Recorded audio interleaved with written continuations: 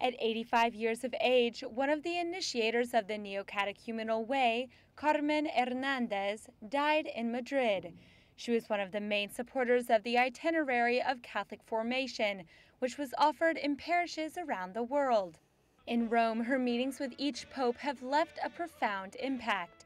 Pope Francis met with her for the last time in March, when he blessed hundreds of neocatechumenal families who were sent on mission to countries where Catholics are a minority.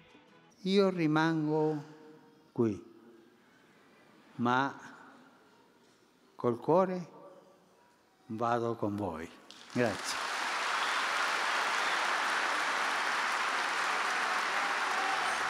Pope Francis also spoke to Hernandez by phone for the last time on July 1st. Her most remembered meeting was with Benedict XVI, when they celebrated the 40th anniversary of the Neocatechumenal Way.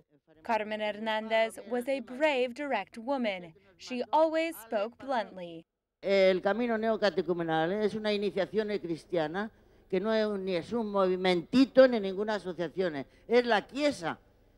Es el battesimo, es algo molto importante que depende todo del Vescovi, Padre, y del Santo Padre.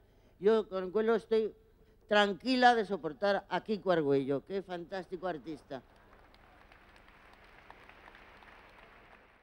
She spoke without fear and was very determined. Her strong character caused her to joke with Kiko Arguello in public when he tried to end a speech that had continued too long. Her reaction caused the Pope to smile. Ante las dificultades que hoy tiene la Iglesia en el mundo entero, con tantísimos satanás que se levantan, y tanto euro y tanto dólar y tanto capital, no podrán contra la Iglesia, Padre. Y espera, ya vale, no me da la gana. The Neocatechumenal Way was born in the slums of Madrid in the late 60s, but now more than 1 million people follow their proposal. It also has more than 100 missionary diocesan seminaries worldwide.